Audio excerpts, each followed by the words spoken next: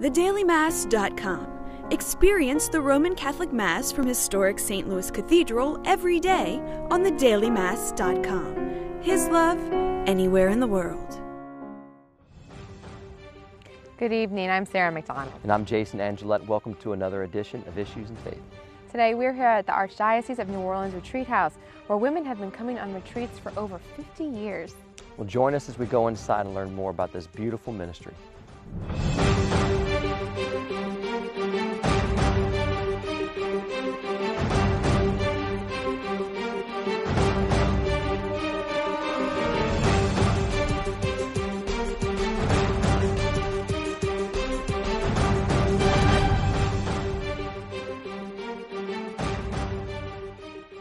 Well, we're here in the library at the Archdiocese of New Orleans Retreat Center in Metairie, formerly known as the Cenacle, and I'm joined by Shannon Adams and Linda Sinceri, two retreat captains here for the Archdiocesan Retreat Center. Thank you so much for being with us tonight. Thank you for having us. Well, first of all, I want our viewers to feel like they know you all. Give us a little bit of background about yourselves.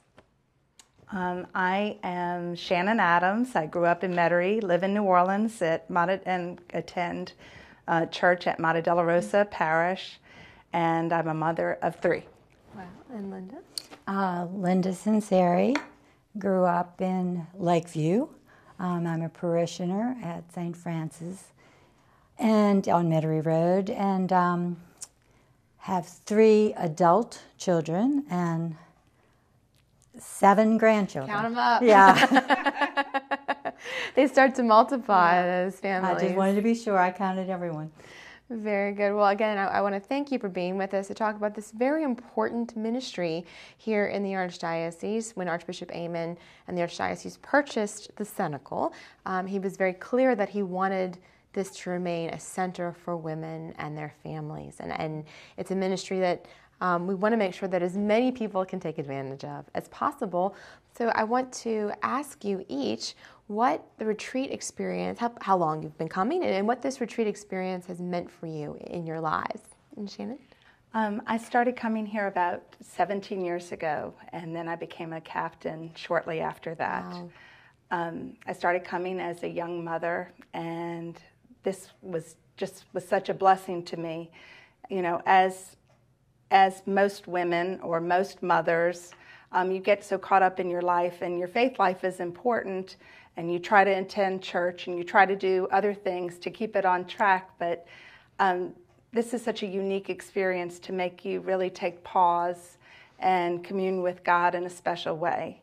And once you get here, you don't want to leave, and once you come, you want to look forward to your next time to come. So I was hooked immediately after coming, and it's been a real blessing to my life.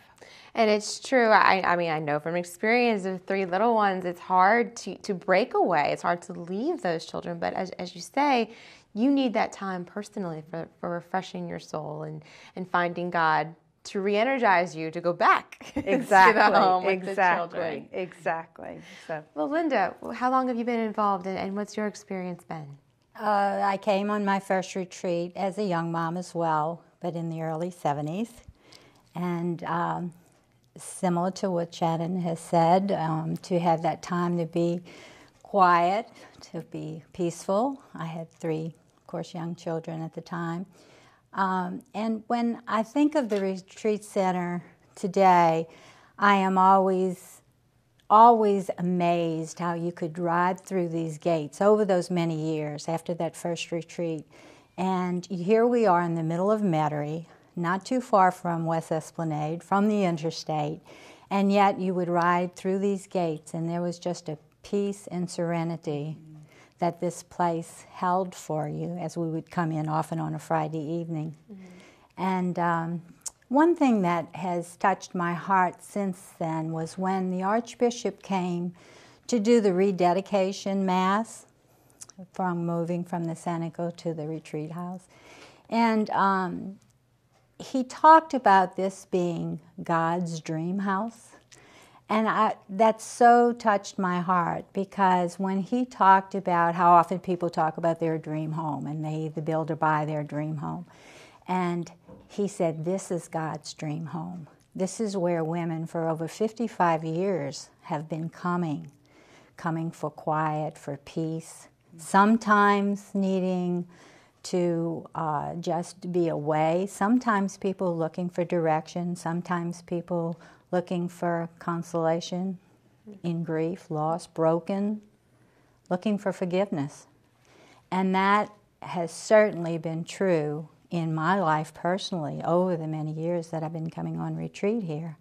And so as I think about it today, this certainly is God's dream house. Yeah, that was poignant when the Archbishop said that in the rededication Mass.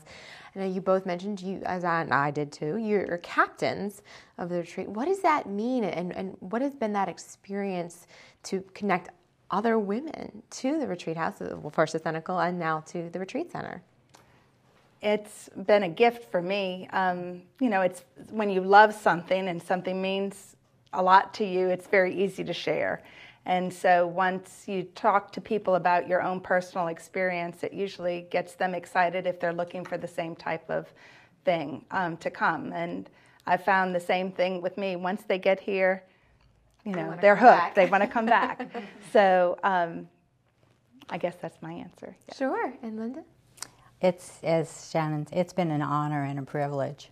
I said yes to being a captain because I felt like the retreats had meant so much to me that I certainly wanted to give back. And as often the case, I've gotten so much more than I was ever have given as a captain. And I had a wonderful experience when the retreat center was transitioning from the Cenacle to the Archdiocesan Retreat Center. I had the opportunity to help with speaking to all of the captains, and I was able to speak to many of the captains in the greater New Orleans area. And I was so touched by how much individual captains, not only themselves had had experiences here that had made such a difference in their lives, but also all the people that they had captained and brought to the house. And also the gratitude that people had to the Archbishop for having or being able to continue this for women. It's very moving to see women for other women, and even on a retreat weekend. It's such a powerful experience, and that opportunity to interview these ladies and to tell them that the retreat center was continuing they witnessed to me so many of the stories that I had heard over the years and was reminded again. So we're running very short on time, but if you had a woman, 30 seconds in the elevator, what would you say to her if she asked you about coming on a retreat to get her here? Please give the best gift that I can tell you to give to yourself. Come to the Cenacle. Excuse me, I still call it the Cenacle. It'll always be the Cenacle. Please come and take some time for yourself. You will have a wonderful experience, and it will help impact your life for the rest of the year if you can come for a weekend. Please come to God's Dream House so you can find out what God's dreams are for you. It's beautiful. It is beautiful. Well, I want to thank you both for your commitment to the Cenacle and the Retreat Center throughout several years. Each one of you, I'm impressed that anything that has that kind of staying power in anyone's life is definitely a worthwhile gift from God. So I want to thank you for witnessing that here with us tonight and throughout the year. Thank you, Shannon and Linda, for being with us. And when we come back, Jason will sit down with the director of the Archdiocese of New Orleans Retreat House. This is Issues in Faith.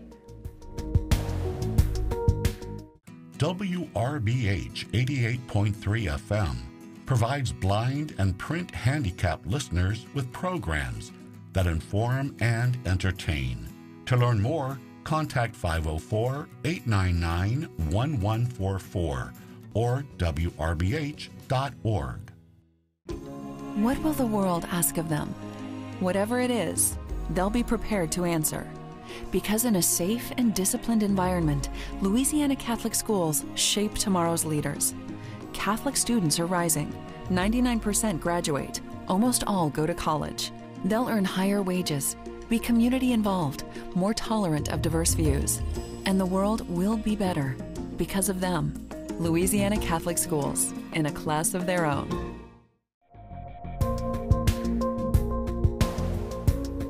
Welcome back to Issues in Faith, and I'm here with Dr. Paul Caesar, the director for this beautiful retreat center. Thanks so much for being with us. Thank you, Jason. So, first year under the belt. So, how's it been for you? I can still remember when you interviewed me when I was just starting, and I had the deer in the headlight look, and I understand that. But it has been a wonderful year. It really has. I feel like we have set a nice foundation, to build on for the future. And part of the foundation was what was given to us by the Senecal Sisters. Yes. An incredible 55 years of their ministry here. But the experience has been wonderful as far as meeting terrific people who had been on retreat for a number of years, some of whom actually over 50 years. Wow. And then a number of people who have come for the first time. Yeah. And and as our captains were talking about earlier, the way they expressed the experiences they had here was just tremendous. So it's been a good year overall. Like any new transitional types of times. I mean, we've had our challenges. Oh, sure. But it's been good. Well, what about, I'm sure, to assure those who maybe have been here before, things haven't changed, but at the same time that there are things that are that are coming. So can you explain about that? What I started out with, like I said, they had a good foundation here too. And so my theory was that if it ain't broke, don't fix it, don't go there. So we've maintained pretty much the ministry is primarily for women. The retreats primarily are geared for women. And the format of the retreats have pretty much stayed the same. So we have some that we present, about 30 a year, that are pretty much the way it always has been. We've made very few changes on that. People come in on Friday evening. We have a presenter that gives talks throughout the weekend, probably 4 talks over the weekend. So Friday evening, we maintain silence as much as people are able to do so, but maintain silence. And then we have different sacramental experiences. We have Mass each day. We have Eucharistic adoration. They have an opportunity for that. They have an opportunity to talk with the retreat presenter, as well as some people that are trained to do retreat guidance, and so they have an opportunity for that. And then we have reconciliation service. Wow, so it's fantastic. It's a lot of really solid sacramental spiritual experiences. On the other hand, we're really trying to open ourselves up to adding some new dimensions too, and we'll talk about that. But so I think in many ways we've maintained the structure that people are used to, and then we're also looking into some new things too. Like you said, if it's not broke, don't fix it. And if that's been a winning, successful formula, then why change it? But go on ahead. Let's move to like those long-term goals. I'm sure coming in here, now that you got a year under the belt, you're looking at things. What are some things down the road that you're hoping to do? Really trying to listen to what the needs of the people are. Yeah. We're in a day and time, I think, when people's time is limited. That's right. So we're looking at some days of renewal. We've had some days of recollection, just one-day types of experiences. We have some speakers coming in, like for a morning or an evening. We're also opening up things for young adults. So we've had a retreat for young adult women. Yeah. Many of whom are professionals, have limited amount of time, so we do an overnight for them. So we're looking at some different formats and some new things. We're also very open to having parish staffs come out, and then also some high schools. We've hosted faculty and staff from high schools. So it's been good. It's been a good variety of people that have come out. Yeah, I remember when I was teaching at Rummel, Archbishop Rummel High School, we had our senior retreats here, and it was just a beautiful experience. The place itself, the grounds, the food was fantastic, and it's a wonderful opportunity. Well, Abbey Camp on the North Shore does a lot of the high school retreats, but we've had the Rummel faculty and staff here too, and one-day retreats for some of the high schools. And it's great too that you're making a variety. Like I know people for a weekend, that's really challenging with the school and work and whatnot, but and a lot of times they don't realize how important that sacrifice is. Right. I think once you go, you realize, okay, as busy as I am, as demanding as work or the home may be, I need to make this so that I can be a better husband or better wife, a better, person. So it's something that I think those smaller opportunities that can definitely springboard into those longer. Yeah, I'm glad you said that because it's so true. People get caught up in their routines and say, it's hard well, to I don't break have time. it. That's right. That's right. Well, tell us what's touched your heart the most being here? That's a great question because when you meet the quality of people that come here that have their spirituality just comes through, and they'll share with me some of the experiences that they had while being on retreat in the past and also being on retreat now. And when they start to share some of the depth of their spiritual struggles, but also how they have found God in a new way, that's so inspirational. So I think for me, I think the most important thing have been the quality of people that I've been in contact with, and people that are appreciative that the Archdiocese purchased the retreat center and continued the ministry. I'm kind of in many ways a win-win situation, because people are so appreciative. Archbishop Amen was very insistent upon having this as an opportunity for women, and I think that there's something to say about this opportunity for women, for everybody, period of regardless of male or female. Retreats are so important, and to be able to put the focus and intention into this place is really important, and there's a lot of blessings that can come from it. I always say if the walls could speak. Yes. Over 55 years of people coming on retreat, if these walls could speak, I mean, the richness of the prayerfulness and the spirituality here. Which is so key in all of this. We're not human doings, we're human beings, and we need to be in that relationship with our Lord to really fully realize who we are and what we're called to hear Him.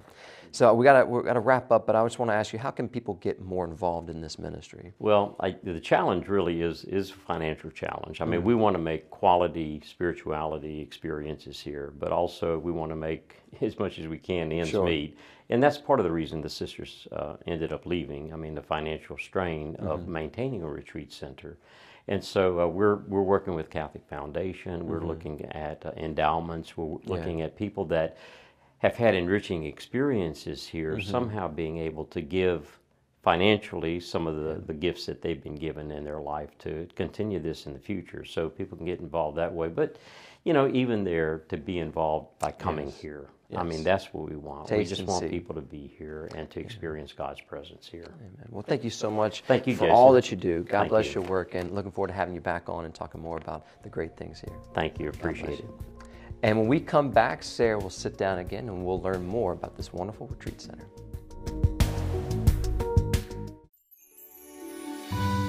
We never forget our best teachers, the ones who do so much more than teach. They inspire and insist we bring our best in everything we do. We find those mentors in our Catholic schools. It's why Catholic school graduates consistently go on to college, land better jobs, embrace faith, and lead. Louisiana Catholic Schools, in a class of their own.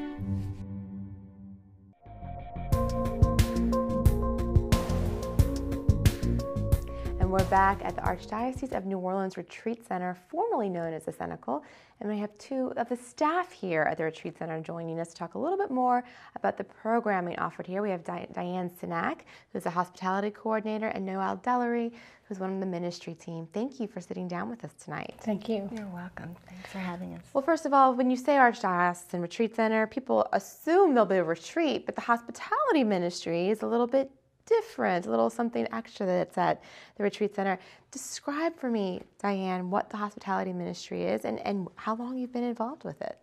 I've been involved for 7 years, and the hospitality ministry is welcoming outside groups to come and use our retreat center for their own meetings or their own retreat of all faiths, especially to get away from the distractions and the demands of their workplaces as well as their homes. Mm-hmm. And you're right, not to be in a conference room, not to be sitting around a table.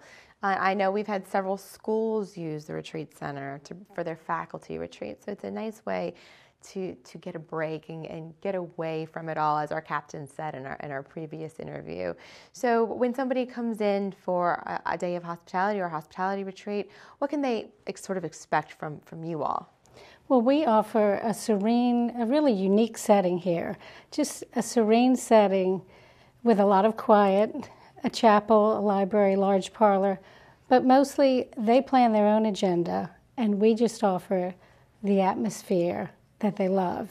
They always say, oh my gosh, the distractions of the workplace, we always have our meetings at work, and this is just what we needed to clear our heads and get a lot of work done, or in the case of a retreat, to just recenter themselves. Mm-hmm. There's probably a little Holy Spirit working in there. This is pretty sacred Yes, yes.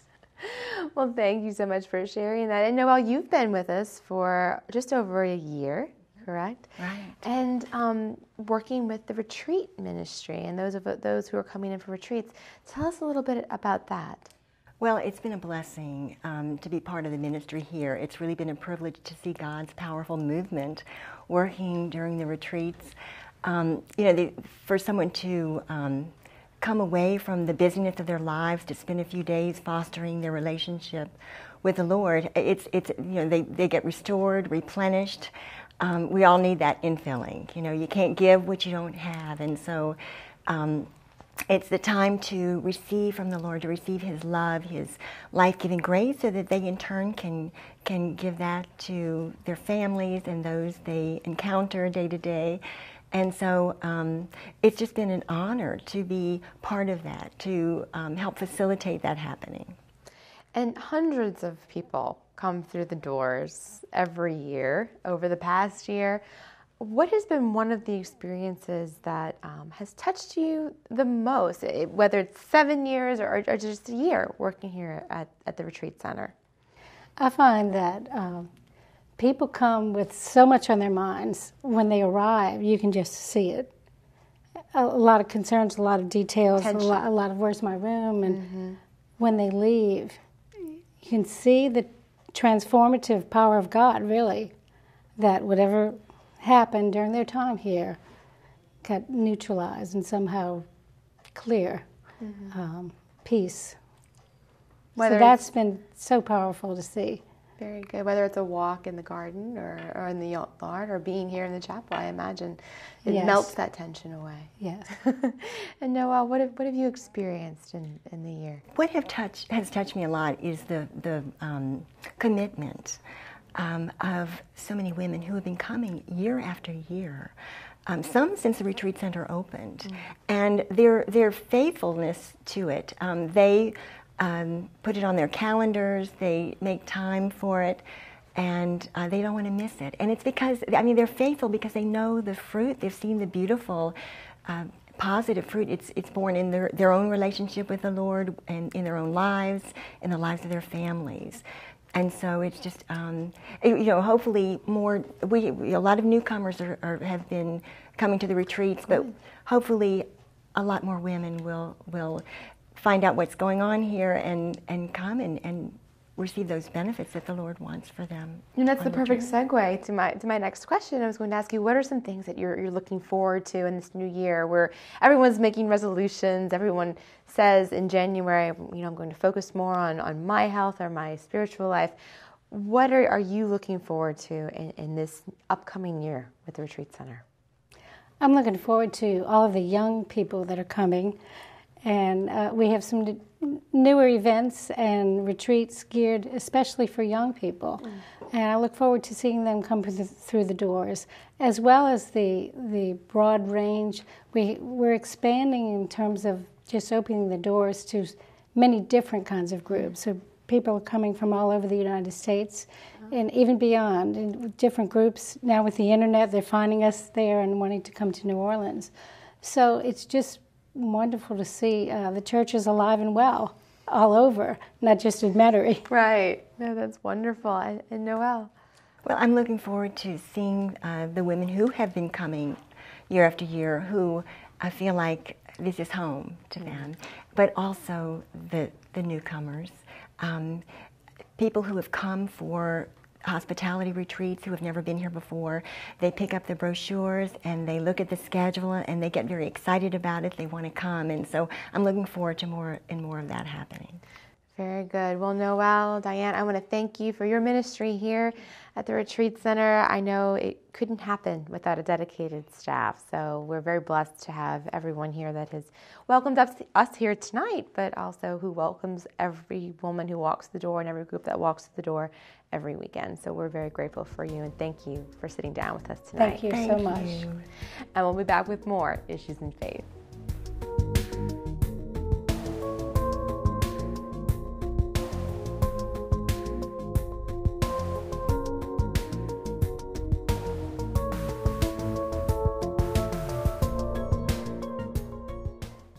The heart of Woman's New Life Center is its outreach to women in unplanned pregnancies, especially those who are seeking an abortion. Our professional counseling services, combined with free ultrasound tests, provide each woman with the nurturing she needs while also revealing her unborn child to her.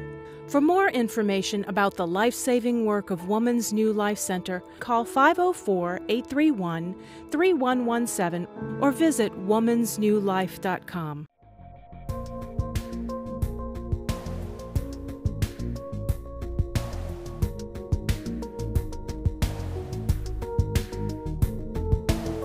Hope you've enjoyed learning about this wonderful ministry here at the Archdiocese Retreat Center dedicated to Our Lady of the Cenacle. If you'd like to take a retreat yourself and learn more about the facility, you can visit retreats.arch-no.org.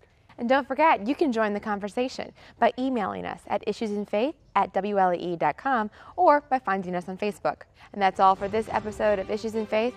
For all of us here, thanks for watching. We'll be back next week. Hope you join us again soon. Until then, God bless.